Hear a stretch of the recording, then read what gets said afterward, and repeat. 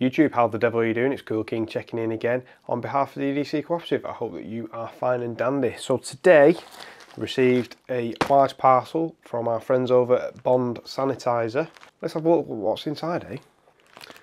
Essentially, it's this. But what is this? Let's have a closer look.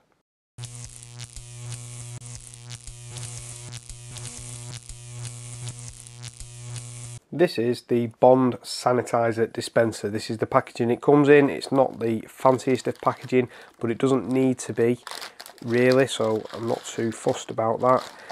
But what is this, indeed?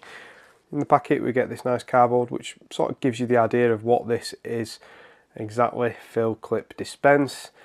On the back we do have some instructions, but we don't need the instructions.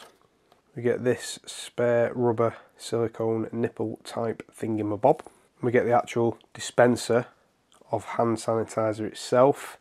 On the back here we can just make out patent pending bondsanitizer.com. So what is it and what is so good about it? It's 100% recyclable for a start, so that's one thing. This comes apart into two separate pieces like so. The dispenser itself, you can keep this. This is totally reusable, refillable. Cartridge fits in there. If you have more than one of these cartridges, you can change between them. But this is something that will clip onto your belt, as you can see there.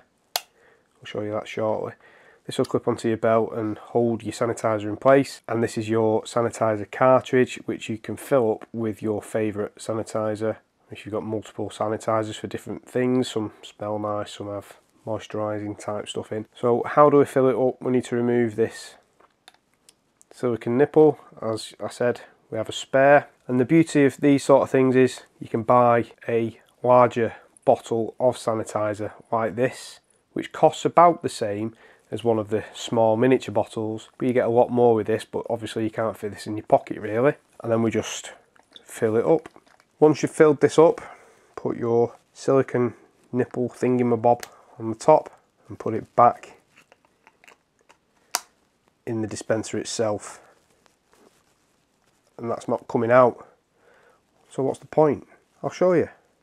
So you see that there? We can just grip that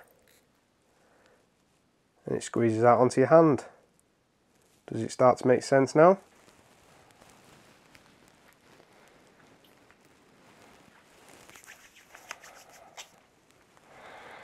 So there we have the Bond Sanitizer Dispenser. It is a really handy little piece of kit really.